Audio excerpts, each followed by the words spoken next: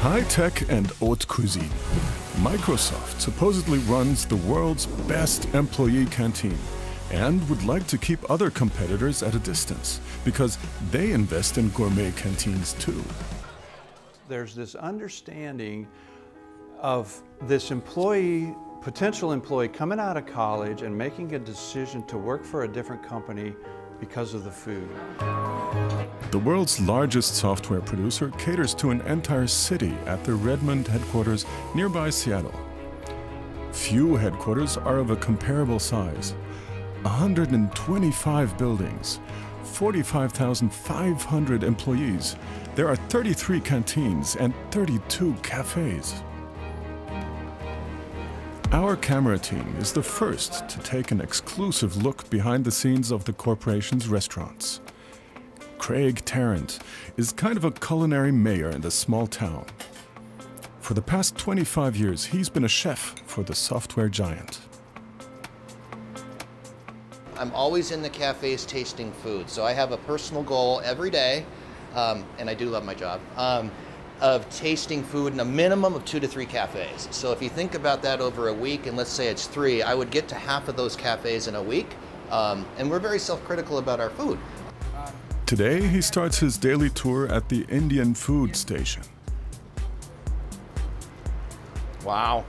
If you smell it, it smells like Fruit Loops. Yes, it does. A great number of employees are from India, but the Indian food didn't taste very authentic. So for 6 months, a new concept was developed. The result? The seasonings are now roasted and ground on site.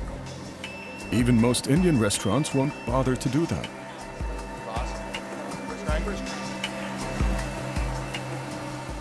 All right, Harvey, you're not fired. This looks great. I got my job for You got your job for another day. Maybe take them through this. Enough spices for about 3 days. Seasoning for curry, masala, and the renowned butter chicken. They marinate the meat overnight and then bake it in a tandoori oven. That goes for about an hour. Typically in your traditional Indian restaurants, the meat portions will be smaller on the skewer, so it'll cook a lot faster. But because we do so much volume here, we have to use larger pieces of meat, otherwise we'll be here cooking tandoori proteins all day. The oven reaches temperatures of up to 1,000 degrees. Poultry stays juicy on the inside and turns crispy on the outside. That's pretty darn good, man. Right. It's no wonder we sell so much of it. That crust on the outside, Yeah. that's key. Yeah. Up to 300 servings of chicken are sold every day. Every week, the Indian station moves from one canteen to another inside the campus. It's not about eating alone. There are all kinds of ways to spend your break. The company's strategy to mix work and off time. Going to the canteen could also help to develop new ideas. Very convenient, employees don't have to wait for the end of their working day to take care of any errands. The campus features stores, sport facilities, a bank, a hairstylist, and of course, a PC doctor. Diego Reitman has been here for 16 years. He started in the gaming console department and now is in recruiting. One of his assignments is to coax smart students into working here. He knows what to say and how to convince them by heart. Yeah, my favorite thing is the flexibility. There is no dress code. There is no time that I need to be at the office. I can work from home. I can work at the office. You know, we get gym membership, all these different cafeterias. I actually I got a new watch, a Fitbit watch. It helps me to stay healthy. Yeah. A healthy employee usually has less sick days. To enhance creativity, the software producer has built a few very special buildings. To get there, Diego boards a company shuttle. Hello. Hi, how are you? How are you? Good. The distances on campus are so great that minibuses shuttle employees from one building to another. Sometimes I go out for a walk. I do like a long loop. And I have gotten lost a couple times, yes. And I use my GPS to get back on track. Because we have walking trails. So you can get into the woods between the buildings. Yeah, that's really nice. Nature encourages creativity. That's why you'll find 3 tree houses in the middle of the campus. Employees can relax, work, or hold a meeting, just like Diego. When the 3 houses were first announced, I asked myself, why do we need 3 houses? You know, what's the point? And then, a couple months later, I had my first meeting inside one of these 3 houses, and it was so much fun. Tree houses, a shopping area, canteens. The company won't tell us how much they've invested, but it's the only way to reach and hold good employees. So the company mantra. Craig has only checked 1 canteen, but now he needs to see his boss, Mark Freeman. Mark is responsible for all Microsoft canteens worldwide. It was his idea to invest in extraordinary canteens. They can be used to promote new software. Now, when a salesperson comes in and brings a potential customer or a partner, they can actually bring them into the cafe and show them that this technology actually works. And in the end, it's the customer who buys the software. A program evaluates the data coming from the cash registers. This way, they can predict how much of which product will be eaten at a certain time and can plan more effectively. We can tell the farmer to plant the tomato at the specific time that we're going to use it. Number one, we can purchase that tomato before it's even grown. And now when it hits our loading dock or when it hits our cafes, the freshness of that tomato is exact because we know exactly how many people are going to be there. And the nutrition value is huge because it's not old, it's a fresh tomato. Less food is being wasted, money is saved, and the quality of their canteens is improved. In Germany, 1 in 5 people will skip their lunch break. Diego is a busy person too, but his lunch break means a lot to him. The most important is the actual food. So in a way, at Microsoft, when we have lunch, we are turning food into software. It starts as food, goes to my body, into my brain, and then I have ideas. He can pre-order his lunch online and won't have to wait at the canteen. Chimichurri is from Argentina, where I'm originally from. I'm gonna have this. Only $4. Here we go. An Argentine-style burger with onion rings costs him about $4. This is only possible when a company subsidizes its canteens.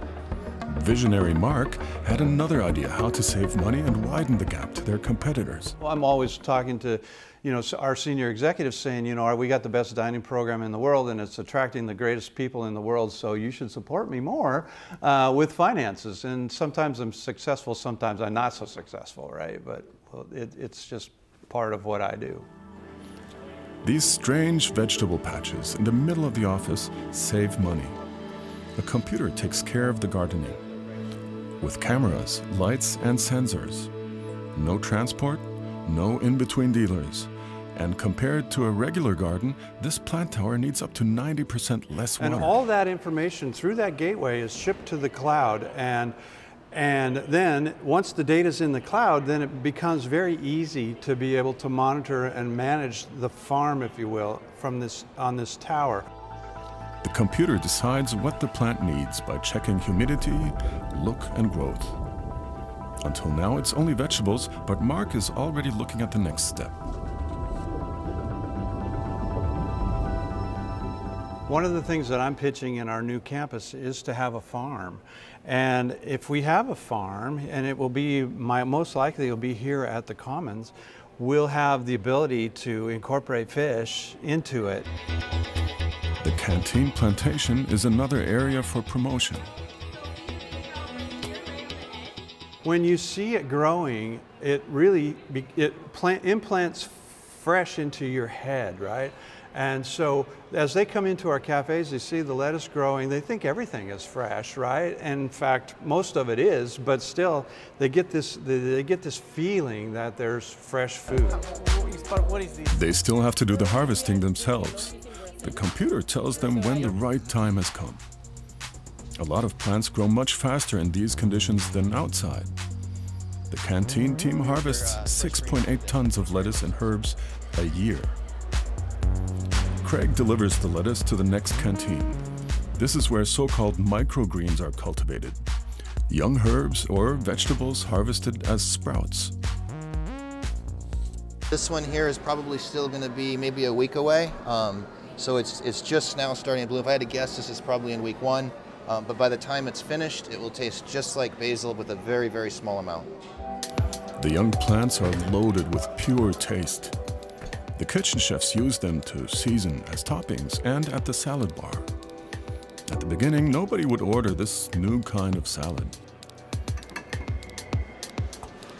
The reaction when we reopened the cafe to the micro lettuce, if you will, at first was a shock, because everybody likes their romaine, their spring mix, their spinach, and they didn't see it. So I think it was a shock to them. In the meantime, the sprout salads have become a big success. The largest bowl costs about $8. Guests at a restaurant will pay more than 3 times the amount for the select microgreens. Good stuff. It's time for Diego's lunch break. Okay. I'll show you around the cafeteria. We have food for every place. This is Indian food. I really love it. Butter chicken is my favorite.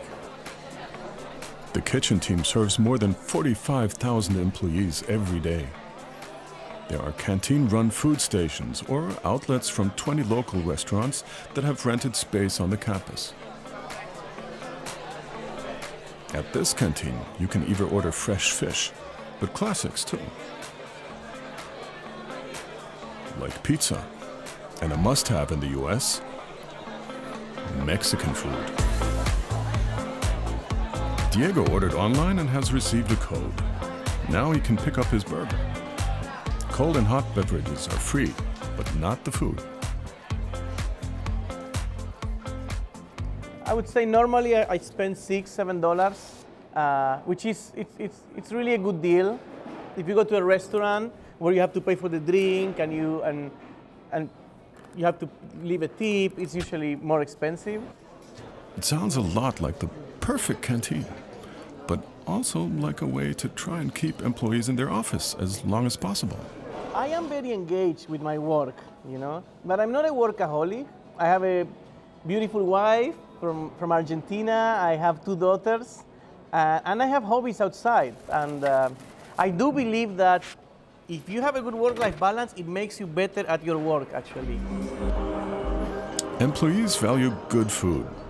Many canteens at competitors are completely free, not at Microsoft.